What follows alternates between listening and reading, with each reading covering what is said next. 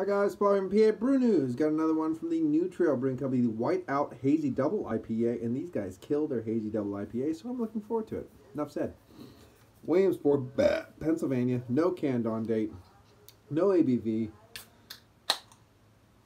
still New Trail, still dirty outside glass, clean inside, dirty outside. I have a burp going. I'm going to keep it in. Let's pour it into the dirty glass. The outside of the glass is dirty, not the inside. Pour it in, pour it in, pour it in, pour it in, pour it in. Oh, there it is. Here's the logo again. The Whiteout. There we go.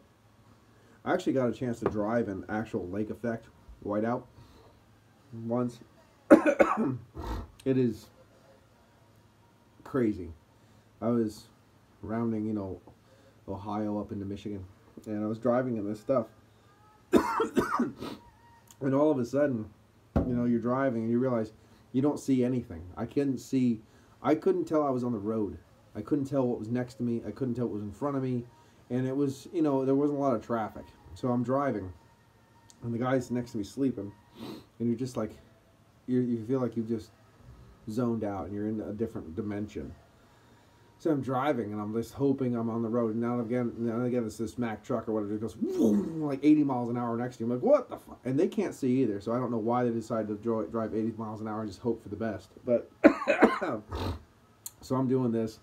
You can't see the road. You can't see anything. And you're just going. And all of a sudden, it's like, I just see a road sign. Just kind of just go away. I'm like, interesting. And I'm just like, And I just saw one that said rest area. I'm okay with. It's going, and I just started pulling over, and I just slowly started seeing a gas station. But I didn't see a gas station. All I saw was one gas pump, and I didn't see the top of the gas pump or the next gas pump. I just saw one gas pump in the middle of nowhere, and I kind of got out and I pulled up, and I feel like it's dimensional. Like you're just standing at this one single gas pump in the world you live in, and this is it, and this is what your world is, you and this gas pump, and you don't see anything, and it's not windy, it's not blowing, it's not snowing, it's just white. Everything's white around you, and that's all you see. It'd make an amazing movie, shit like that. And I'm like, okay, well, I guess I came from this direction, the gas station must be in this direction. So I started walking, and as soon as I started walking, I looked around, and that gas pump I was standing there disappeared, and then I was in nothing. So I kept walking, and then another gas pump, and it's this crazy. Then this gas pump just appeared. Okay, cool. And then I walked away, and that one disappeared. And I kept walking, and then the Starbucks sign just came out of nowhere. You can't see anything else, just the sign. Okay, cool. And then all of a sudden, like, you walk through, and then these doors open up, and there's a store inside, and you're going, fuck it. And then you look outside, there's nothing white. You can't see anything. And it was the weirdest shit in the world. It was really cool, but really kind of weird and scary at the same time. But cool. Anyway, to this beer, that was my story time. See, there's a sink right here, so it's just spilled in the sink. It's pretty good. Here we go. Let's get an aroma. Cheers.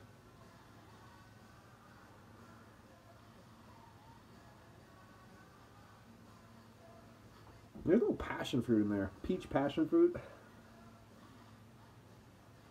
There's a twinge of grapefruit. Peach passion fruit. Mango. A little earthy fleshiness in there. Interesting. Yeah. Cheers.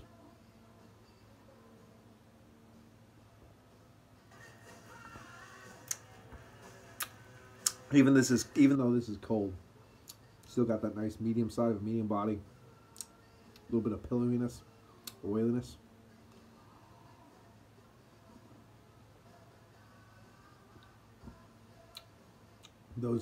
That malt base is bringing a little sweetness to it.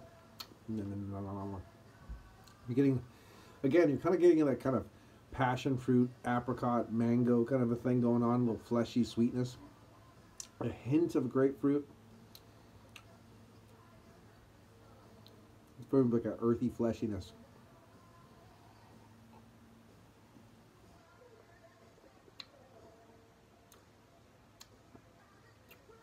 Interesting drinking these beers so cold. Is there, is there, is there condensation on glass?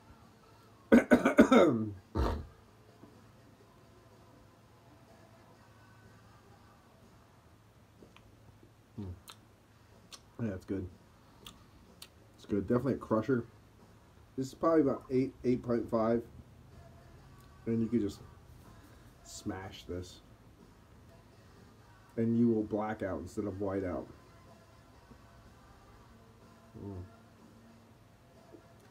Absolutely. Easy crusher. Really nice beer. Has a very beautiful stone fruit quality to it. Fleshy stone fruit, apricot, peach, passion fruit kind of quality. Definitely different. There's a dirty table over there. Huh? See all that beer? There's beer right there. There's some camera equipment and some other bullshit. It's a lot of juice boxes.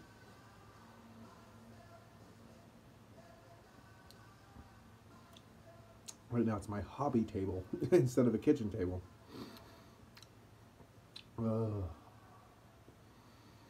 I would like to see what this tastes like, really, like the way I like to drink it, room temp, you know what I mean? It's a little bit cold right now, but as it's cold, it's nice. It's really nice. And I know that kind of sweet fleshiness would build up even more when it warms up. And that's a nice thought.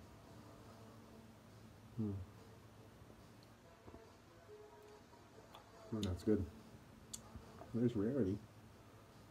My kids put My Little Ponies all over my beer glass collection, and I'm okay with that because normally I would do that. Now it's time for a Cuvee. Let's see, where did I put that? Oh, there it is. Here is the Icicle Hazy, and here is the Whiteout Double. Time for a Cuvee. All right. This one is skipping. That's okay. It's a Cuvee skip. So let's pour the tropical fruit forward, but a bit too dry Icicle in. Now we will top it up with the fleshy fruit forward with a bit of sweetness. Whiteout in. There it is. Now this is the white Icicle. Or Icicle out. Icicle out, folks. Here it is. That looks like a really nice beer. That really does look fucking great. But it's not a Trogs product. It's a New Trail product. Because I don't have a big pint glass for New Trail. But that looks really, really nice. I am in the 80s pop culture shit right now happening. Look at that. It actually really did really stop at a weird, like awkward college techno beat right now. And if I didn't tell you, you might not even know. So let's get our taste. Let's fucking just taste it. I wonder if I can see my breath in here. Not quite. Not that cold, but it's pretty cold.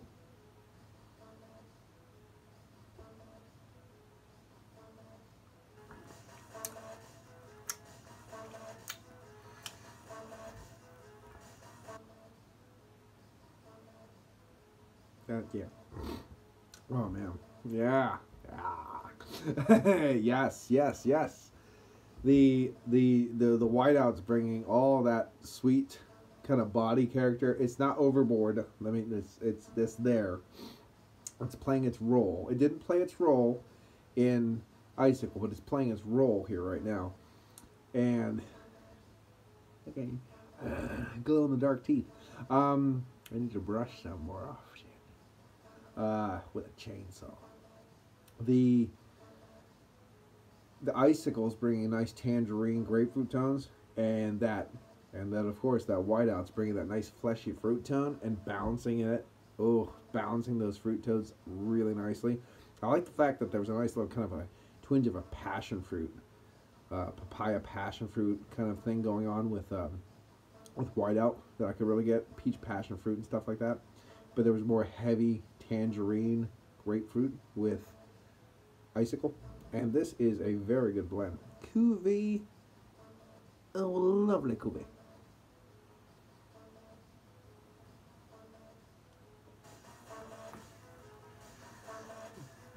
I would give this overall 8.5. I'd say 8.5 because they've had better double IPAs, hazy double IPAs.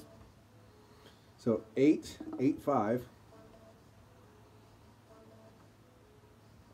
The combination's getting a 9.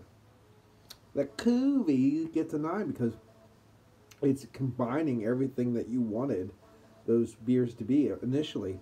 It's giving you that tangerine. It's giving you that fleshiness. It's giving you that sweetness from the grains. It's giving you that body. It's giving you everything that is lacking on the other ones. It's coming together because you took the strengths and the weaknesses of each beer and you combined them and they made a better beer. Yeah, you were aware of the flaws, but you combined their strengths and you made a better beer.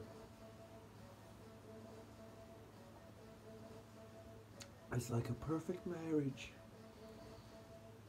You complement each other. It's very beautiful. Make me cry. And I shoot you. The skip has turned into a different beat. This is programmed. This is supposed to happen. Not really. It's more of a sloppy beat, though. That's a little. I don't know. I don't want to ruin it, the vinyl, because it's like as old as I am. Well, it's not. It's actually younger than I am, but a little bit younger than I am. But it's comical. I'm having comic moments. Let's see if I can hit it. Oh, nailed it. It probably wasn't good for the needle. Ooh. Yeah, good stuff. 9 out of 10. This has been Paul from PABrewNews. And this is the whiteout, of course. We're doing the beer review of the whiteout. We covered it with the icicle. The icicle and the whiteout. There it is. Take a good look at it. There it is. Okay. Got work tonight. Home early. No kids this morning, which is sad because I like to take them to school and buy them treats and have a good time. But no kids today, so probably do another beer review, which is tree. Which don't do more than tree, because if you do more than tree, you get drunk and go crazy. I did a Meisel Weiss. Oh, excuse me. I did a Meisel Weiss. I'll probably post it after this. Excuse me. Boy, that's got some carbonation coming up. Certainly. I did a Meisel Weiss beer review. Oh, God, another one. I'm sorry. I don't know what's going on. It's killing me. I'm going to blow up. Fucking Pop Rocks and Cola. I did a Meisel Weiss beer review. And I am shitty. Doesn't mean I couldn't taste. But I am just shitty. And I'll probably, it's going to be a pre-warning of drunken shittiness. And I'll probably post it after I post the whiteout review, because then I'll know, okay, icicle, whiteout, drunken shittiness. But it's the first time. I was excited too, because I was having a moment. It was probably a good moment spurred by a bad moment, or a bad moment spurred by a good moment. And I got drunk, and I finally found a Meisel Weiss beer. And because I'm so excited about German beer, especially German beer I haven't had, I decided to review it. And I'm not like slurry, but I'm like crazy in the beer review. And I'm like, oh no. Like, it was one of those, I should just delete this. Because it's just, look how drunk you are. But at the same time, I'll just post it. Fuck it. Because, it's not like you guys haven't seen me drunk before. So, it's one of those kind of deals. And maybe you'll find it comical. There you go. The beard's getting longer. See, I'm not like Redbeard. I can't grow like Daniel, like Sex Machine Daniel Harper, and Redbeard, like they can grow this in a day. This is a day for them. And the next day it's here. See, I had a big beard back in the day, but it took me time to do this. Time for them is a month.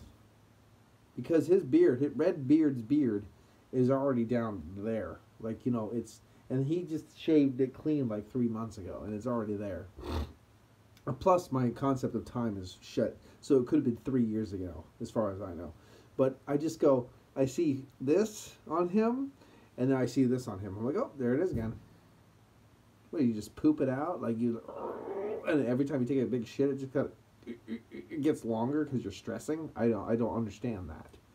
But see, I have all of this, and he's bald on the head. So maybe if I shaved my head bald, my beard would grow faster. Maybe that's it. I don't know. It's crazy. But this is a 10. No, it's not 10 because it's stupid. It's 9. It's 9. It's not a no. It's a yes. But it's 9. 9 out of 10 for this one. 8.5 out of the whiteout. And 8.5 and 8 for the icicle. But you already know that. Anyway, I heard a cat. I don't know if you can hear it though, because there's little kittens. And they're like, meow, meow, meow. You fucked up my house, you bastard. Because they fucked up my house. And the cat gave birth on my clean clothes. But it's okay, because yay to the small things. Oh, great. Yum, yum, yum. Pour the rest in. No, that's already in. Okay. Clean the dishes. And then we will do another burial. Bye-bye. Auf Wiedersehen. Bye.